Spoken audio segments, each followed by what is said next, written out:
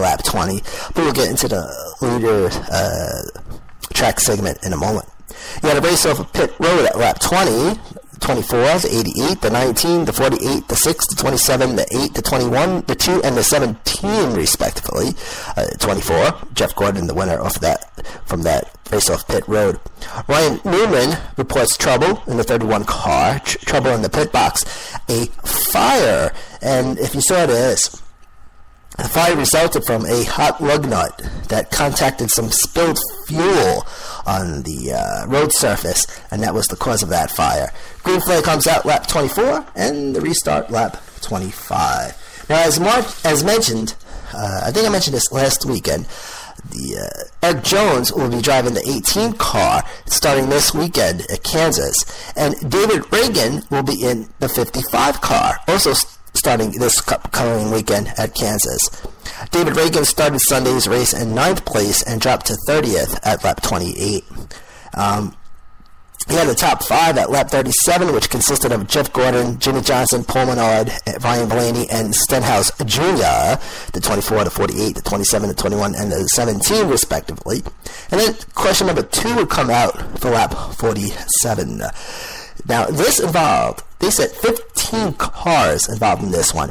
And what happened was Trevor Bayne, the 6 car, spins and turns into the wall after being passed on the outside by Paul Menard in the 27 and on the inside by Kurt Busch in the 41. NASCAR called it the first big one of the race. Cars involved, Trevor Bayne, Joey Logano, Casey King, Greg Biffle, Kevin Harvick, Kyle Larson, Justin Allgaier, David Reagan, Stenhouse Jr., Lennon Castle, and Tony Stewart. Now, not only did this bring out the yellow flag, but this incident would also bring out the red flag, which came out at lap 47 for cleanup. Again, 15 drivers involved in this one, but all drivers are okay, of course, which is a good thing. And of course, whenever you see a big crash, everybody's looking to see the driver get out of the car, and that is always a good sign. Kyle Larson, David Reagan, and Trevor Bayne's car get towed. And now, remember, no work at all is permitted on cars during a red flag. Casey King's 5 car heads to the garage. And the low banking that's saying on the straightaway makes it difficult for cars to keep from getting loose. So very low banking on the straightaways at Talladega. So the yellow flag comes back out at 2:47 p.m. Eastern Time, so it's lap 47 into lap 48 now. Pit road opens at lap 49, and you also had a race over pit road at lap 49, the 48, the 78, the 11, the 20, the 24, the 1, the 88, the 27, 21, and the 3, respectively. Jimmy Johnson comes out of that one a winner. Now, you had, let me count here, 1, 2, 3, 4, 5, 6, 7, 8, 9, 10, 11, 12, 13, 14. 14 cars had to go and restart at the rear of the pack because of too many guys over the wall. Okay, you had the 51, the 32, the 10, the 47, the 83, the 22, the 98, the 7, the 17, the 31, the 34, the 62, the 4, and the 43, all having to restart at the back of the pack. Green flag comes out lap 51 and the restart lap 52. They go around a couple times until question number 3 for debris. This would come out at lap 55, and it may have been from Joe Logano's car, a piece of sheet metal, because after Joe Logano got banged up during the big crash that brought out the second caution, they put some sheet metal in there in the front of the car to fix it up, and a piece fell off. And they said that was the debris. Joey Logano parallel parks into his pit box, lap 56. That was interesting. And the beneficiary from caution 3 was Ricky Stenhouse Jr. in the 17 car. Now, Kevin Harvick, the 4 car, gets penalized for too many crew over the wall. Lap 56, he has to start into the rear. And Joey Logano also penalized for too many over the wall. That was lap 57, and he also had to start at the rear. Green flag comes out lap 58, and the restart lap 59. Danica Patrick gets into the top 10 at lap 58. Top 10, actually, at lap 62. 2 consisted of 7 Chevys and 3 Toyotas. 3 Joe Gibbs Toyotas. And that was Matt Kenseth, Carl Edward, and Denny Hamlin, the 20, the 19, and the 11. Carl Edwards, the 19 car, in the top 10 at lap 62. And then he wound up dropping to third place at lap 66. Dale Jr. gets into second place at lap 66. And Dale Jr. reports vibration in his car from lap 68, although they said it wasn't from a tire. Okay, usually vibrations from the tire for most cases, but this incident was not the tire. And again, that was reported during lap 68. Jeff Gordon reports his car being loose at lap 71, and at lap 71, Gordon was holding in 10th. 7 lead cars break away from the pack at lap 75. Greg Biffle, the 16 car, returns to the race after that crash and that brought out the second caution. He returns to the race at lap 89. And Kevin Harvick, after being involved in the big one at lap 47, gets into the top 5 at lap 83. Question 4 comes out lap 90. Brendan Gowen, he hits the wall at turn 2. And Brendan Gowen in the 62 car. Jeff Gordon wins the race off pit road at lap 92. You had the 24, the 48, the 88, the 4, 19, 11, the 41, the 2, the 14, and the 20. And that was the race off pit road. Again, lap 92. Jeff Gordon, the winner there.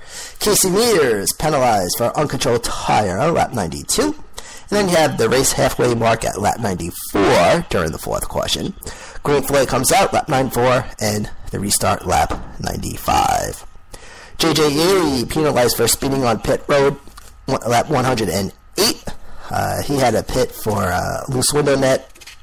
And then question number 5 would come out, lap 115, and this was for debris at turn 3. Beneficiary there, J.J. Yeley in the 23 car. Pit road opens lap 116. You had another race off pit road at lap 116. Jeff Gordon, the winner there as well.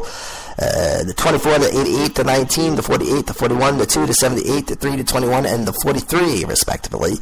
Kevin Harvick's crew over the wall too soon and has to restart at the rear of the field. The incident at lap 117.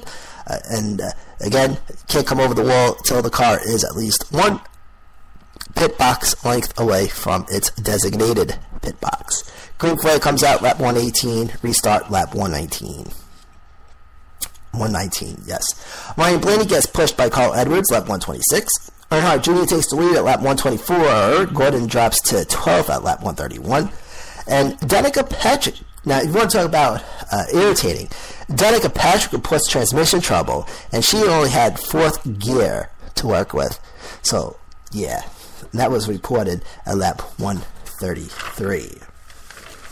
Earnhardt Jr. has a 0.10 second lead over Tony Stewart, lap 52. Tony Stewart would finish at 19th on Sunday. Top 3 at lap 137 was Dale Jr., Tony Stewart, and Ryan Blaney, the 88, the 14, and the 21, respectively. Jimmy Johnson has debris on his grill at lap 137. Danica Patrick in 6th at lap 138. And all 4 Stewart-Haas racing cars were in the top 5 at lap 140. Excuse me, top 15. All 4 Stewart-Haas racing cars in the top 15 at lap 140. You had Tony Stewart, which was in 2nd, Harvick, which is in 5th, Danica Patrick in 10th, and Kurt Busch in 12th, and again, lap 140. Jimmy Johnson finally gets rid of that debris on his grill, reported lap 142. And then you had a battle for 2nd between Tony Stewart and Kevin Harvick at lap 144. Kevin Harvick and Johnson flip-flopped for 3rd. And then you had a top 3 at lap 149, consisting of Earnhardt Jr., Carl Edwards, and Tony Stewart, 88, 19, and 14. They formed a single line along the yellow line right there, lap 149. Lap 155 is the green flag pit stops, which take way at that point. And then question number 6 would come out for lap 157. This time for fire on the number 3 car, Austin Dillon, who walks away and he stopped the car right in front of the fire truck area, which was very convenient. I think his engine blew on that one. That was lap 157 for caution 6. Josh Weiss and Jeff Gordon, they served pass-through penalties. They were penalized for speeding on pit road at lap 158. They served the pass-through penalties at lap 160. You had another race over pit road at lap 159. Kurt Busch, the winner right there. You had the 41, the 11, the 15, the 4, the 1, the 78, the 31, the 27, the 14, and the 43, respectively. Greg Biffle penalized for speeding on pit road at lap 160. And then the green flag comes out lap 161. Restart lap 162. Top 3 at lap 164 consisted of Dale Jr., Jimmy Johnson, and Ryan Blaney, the 88, the 48, and the 21. Dale Jr. runs the high line at over 200 miles per hour at lap 166. Jeff Gordon climbs to 17th place after restarting at 31st at lap 167. Bud Keselowski at 32nd at lap 175. He was in the top 5, and he climbs to 29th at lap 176 at 200 miles an hour. Tony Stewart drops from 11th at 175. Then a top 3 at lap 180, which consisted of Dale Jr., Jimmy Johnson, Ryan Blaney. Dale Jr. struggles with debris on his grill, and water temperature was an issue due to that. And of course, he had debris on the grill. The water temperature goes up because that debris prevents the air from correctly flowing into the under the carriage of the car. Top 10 break from the pack. The top 10 break from the pack at lap 183. Dale Jr., Jimmy Johnson, and Denny Hamlin were your top 3 at lap 186, going into 187. White flag comes out lap 187, and lap 188 seals the deal, and your winner, Dale Earnhardt Jr., Jimmy Johnson, and Paul Menard, first, second, and third. This is the Racing Podcast, and now for the lead track summary. Jeff Gordon takes the lead from the race start into the completion of lap 1, into the start of lap 2. Casey Kane takes the lead at lap 4. Tony Stewart, lap 5. Casey Kane takes it back at lap 5. Tony Stewart takes it back again at lap 6. Then Casey Kane, lap 6. Stewart, lap 7. And he'll take it from lap 7 into lap 8. Earnhardt Jr. takes the lead at lap 11, and then Jeff Gordon takes the lead at lap 16.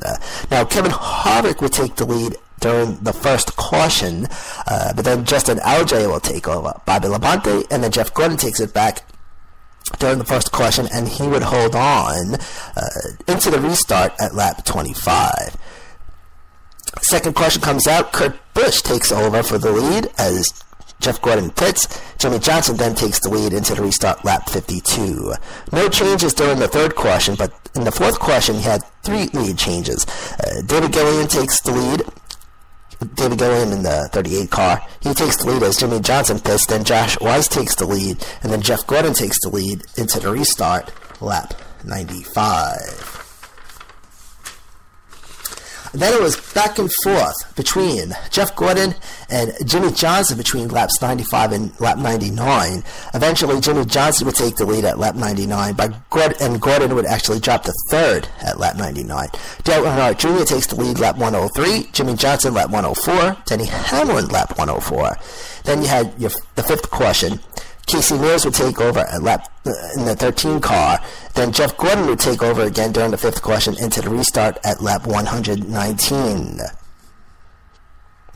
Dale Earnhardt Jr. takes the lead lap 124, and he holds on until lap 147. Then Tony Stewart takes over lap 147 into lap 148. But then Earnhardt Jr. would take the lead right back at lap 149. Stewart would drop to third at this point. Jimmy Jr. pits, so Stewart takes the lead back, lap 156. Then Denny Hamlin takes the lead at lap 156. Then comes the sixth caution. Stenhouse Jr. would take the lead in the 17 car during caution number 6. Then Cole Whitt would take the lead in the 35 car. He would hold on until the green flag at lap 162. But Whitt would not be in front for long because Dale Earnhardt Jr. takes the lead at lap 162, and he would hold on to the lead from lap 162 all the way to lap 188, ultimately winning the race there. And a good win for Dale Jr. indeed. All right, this is the Racing Podcast. Up next, the racing schedule.